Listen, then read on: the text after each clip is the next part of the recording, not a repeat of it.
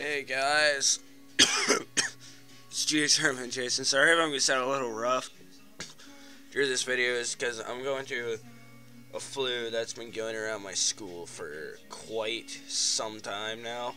I was thinking, hey, everybody's gotten it, but I haven't, so I'm not gonna get it. I woke up this morning to find out I got it.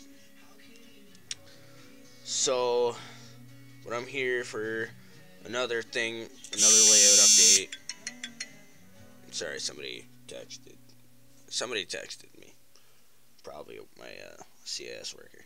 But I'm here for another layout date. I gotta show a couple things. I got a package in the mail the other day. When I got home, hold on a second. I gotta cut out this advertisement. There we go. I got a message in the mail.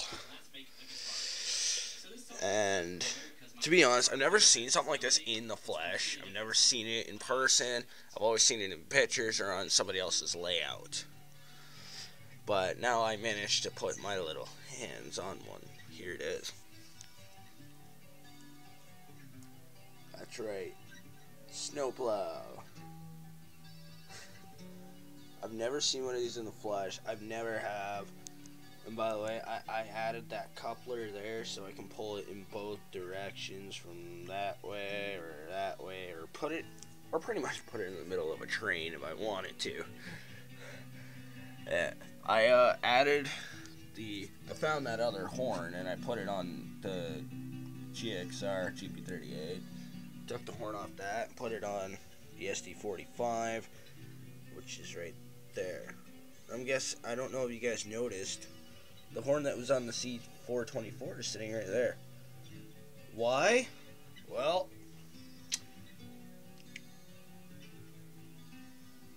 her time on the GXR is up. She is done. It took me about a half hour to strip it down, take out certain parts in here. It took me a while to get this part out because that's what held the motor in here. Also holding this metal piece right here. Put it in the light there. Right there. It's like a magnet of some sort. And that piece there has magnets on it. But yeah, truck shirt assembled. Off. The long hood is off. The cab, I didn't want to take the cab off. I'm still determining if I still want to take it off and put it on the bulkhead with the long hood, or just leave it. And yeah, there's the trucks. But I don't think that this move would be prototype with that on it, because that's where the gear mechanism's held.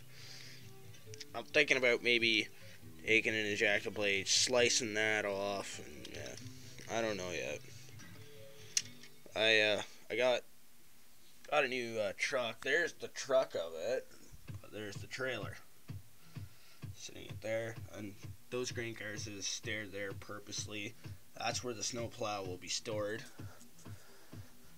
I'm thinking about maybe extending on here with this track here, but there's a problem with this one. Right here. Look at this. It snapped free of its ties. So that is kind of a major problem.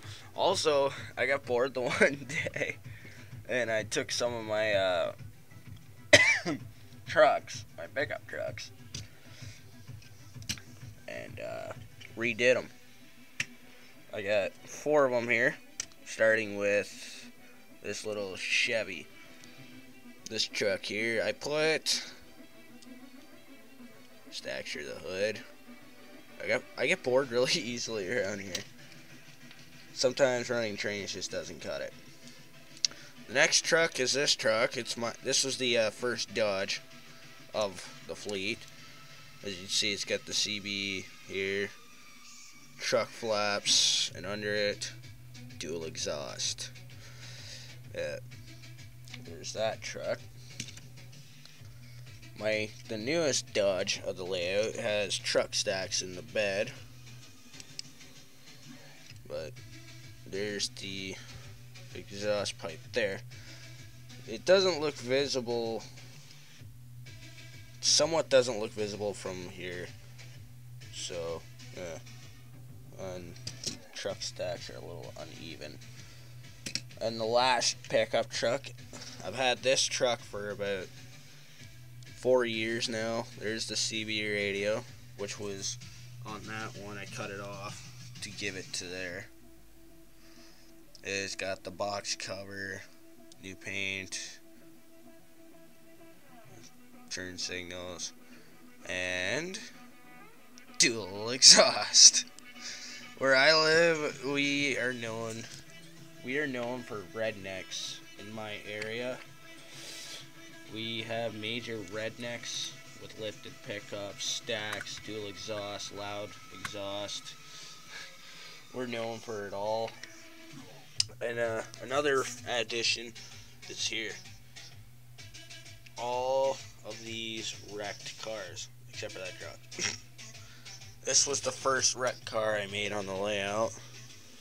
It was originally, the hood was bent in like instead of it being curved in, it was like that, and the bumper was kind of hanging on an angle because it would look like it drove into the back of somebody's truck. But then I flattened that side out, crushed that end up a little more, and now it looks like it hit somebody from an angle because it would have slammed on its brakes, came in, and bang! Next edition is kind of like the same way, except the whole front end bent along with it. So, next one is a T-boned SUV. One of my transport trucks. Actually, there's a record that I had that actually fit that bend. This one is the same occurrence.